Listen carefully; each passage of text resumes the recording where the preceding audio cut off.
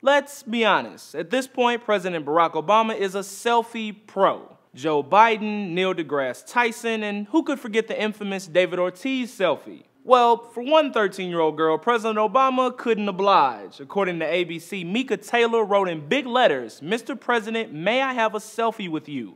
but was denied when Obama passed by.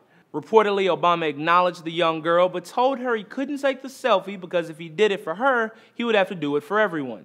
Decent logic from the POTUS, but the selfie snub has some outlets wondering if the White House is being extra cautious after the David Ortiz ordeal.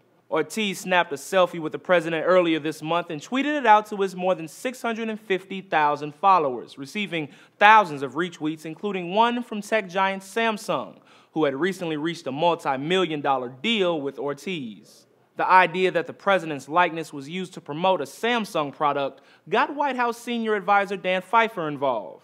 Well, he obviously didn't know anything about Samsung's connection to this, and perhaps maybe this would be the end of all selfies. White House Press Secretary Jay Carney later said Pfeiffer was just joking and there are no plans to ban selfies. As proof, the president was back at it with Malaysia's prime minister, who tweeted, "My selfie with President Obama." So it's tough to say what the rules are for the presidential selfies.